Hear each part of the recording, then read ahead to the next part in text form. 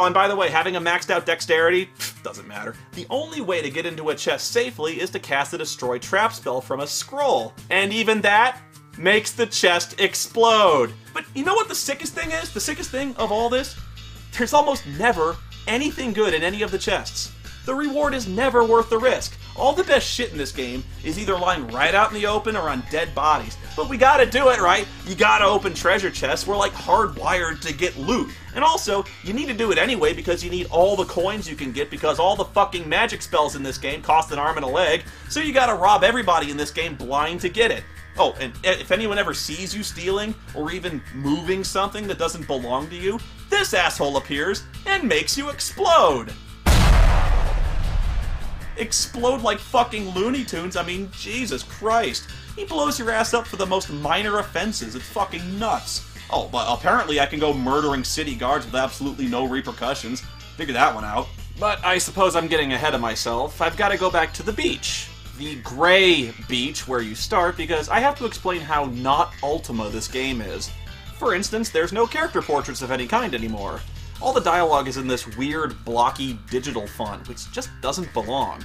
Also, we don't have companions anymore, which I suppose I get because we're in a new world and nobody knows us, but it's just out of place considering we haven't gone alone since Ultima 2. You just can't interact with the world nearly as much as you could in Ultima 7.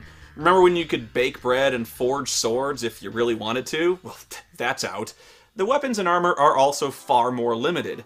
We only have one-handed weapons. There's no polearms, no ranged weapons of any kind, no bows, no guns, unless you count Molotov cocktails and some things you find called death discs, which are so inconvenient you'll never use them anyway. There's no lockpicks, and for a game that essentially requires you to steal from everybody, you'd think that would be a given. And the game is so easily exploited to max out your stats, it's hilarious. Hell, the strategy guide flat out tells you to do it. Not that you really need a strategy guide to figure this stuff out. I did in about 2 minutes. Just draw your weapon and left-click to swing. And keep on left-clicking for a half an hour. For extra fun, just beat the shit out of Devin for a while. See, he's a plot-critical NPC, so he never dies, and he never even fights back. He never even really gets mad. Because your strength and dex go up as long as you're attacking something. And it doesn't matter what it is. Even if you're attacking nothing at all. I can max out my whole character within 30 minutes of booting up. Did you want to max out intelligence? Just cast a spell over and over again, and when you're out of mana, rest for an hour, and then keep casting it until you're maxed out, which will take about 10 minutes. Game's broken. Well, at least you'd think so, right? Check this out. Even with a maxed out strength of 25, look at how long it takes to drop one zombie.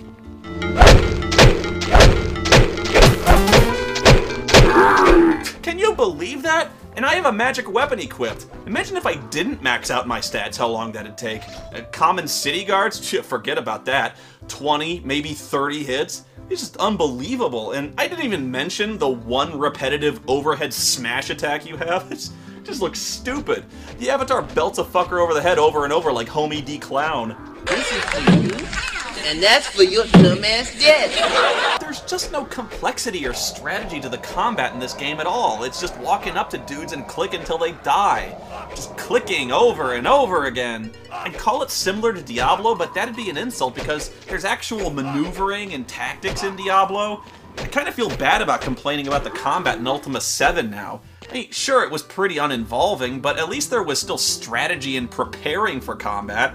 There was party management there, it wasn't just clicking. Although, if you don't really feel like fighting, most of the time you can just run away and they don't even bother to chase you. After all, almost all the enemies in this game are zombies. They're not gonna catch you. Alright, well, I've been kind of dancing around the issue because I didn't want to start off this review by going completely apeshit, but here's the thing, I originally bought Ultima 8 on floppy disk, not this. And if you have no idea what in the hell floppy disks are, you probably weren't even alive back when we used them, but back in the dark ages, before the internets, people used to store data on things that looked like this. You could cram upwards of 1.44 megabytes up on this sweet baby. This was still around the time we were figuring out lasers and optical media. Anyway, the floppy disk version kinda had a little, problem? The problem being it was kinda, sorta, completely, absolutely fucking unplayable. I mean, hopelessly broken on a fundamental design level. And it's because Ultima VIII has the absolute worst jumping controls I've ever seen. Yes, I repeat, jumping. For some insane, bewildering reason, they decided to make platforming a major focus of their new dark, adult-oriented role-playing game. Who in the hell thought Ultima needed this?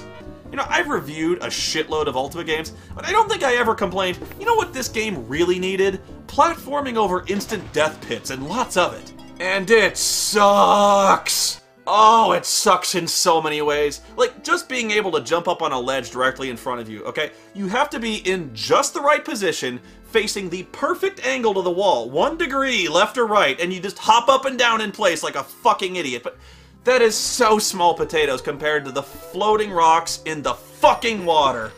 These fucking rocks. You come across the first set of rocks about 20 minutes into the game, and I guarantee you, this is where you will smash the keyboard after about 15 minutes of trying to cross this fucking lake and failing about 1,000 times. Oh, and you will fail. See, you jump by clicking both mouse buttons at the same time, but there's no way to really target where you're jumping to, because you only ever jump straight ahead. And I know that seems obvious, but it can be a real fucking problem in Ultima VIII with its camera angle, because if you're even slightly off shit... If you're even slightly off center, you fall in the water and die instantly. Not only do you have to angle yourself precisely for every single jump, the isometric perspective here makes it impossible to judge— ah, damn it! The isometric perspective makes it impossible to judge distance and your angle. There's no way to tell if you're lined up with a distant— asshole! Fuck you! What am I doing wrong? He keeps overshooting the fucking cocksucker! Why are the rocks so fucking tiny anyway? Who put these things here? I mean, sometimes you'll be right— oh, bullshit! Oh, fuck you! Fuck! Oh, what is that? Fuck! Don't you just love it the Avatar can't swim at all? I mean, at fucking all? The guy's completely helpless the instant he gets in more than ankle deep in the water. Just drowns instantly. Oh, there's a spell that lets you walk on fucking lava, but not one that keeps you safe from the enemy deadlier than grass. A fucking pool. Oh, fuck your balls! Fuck you! I think the actual reason he drowns instantly is because there's a monster in the water at all times, in every part of the water, waiting to drag you under the instant you fall in. I mean, this fucker is everywhere. Even this guy's pool in his house, which is floating in outer space. Just literally following you around and waiting to devour your ass.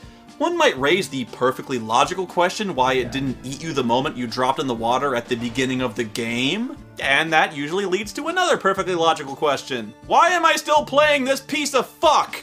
The only way you could have beaten this game back then was to literally save on every single rock after every single jump. And there are dozens of these areas. And get this, later on, the rocks rise and sink. And after that, they move side to side. Fuck's sake, I can't believe this. Oh, you have to tippy-toe backwards on the rock before you leap forward. God, that's how picky this fucking platforming is. Half a step off and instant death. God, it's about a fucking— what? No! No! No! Touch me, do what you want to. Say no, then I just need you, babe. You're gonna drive me insane. It was so disastrously bad they had to release a patch, but remember, this was before the internet was in common usage. Now a patch is no big deal, but back then this was a huge hassle. The first challenge being even aware there was a patch available in the first place. I don't even remember how I got the patch now. I probably had to dial up a BBS, and I bet half of you don't even know what a BBS is. Later on, patched versions became available on CD, and almost every version you can find now is patched to fix the platforming. Basically what it did was allow you to target jumps on exact locations with your mouse cursor, which makes it easier, I guess, but it's really clear the platforming was intended to be a major focus of the gameplay. They were really proud of this because there's so many of these areas. So the patch makes a significant portion of the game completely pointless busy work. You still want to save before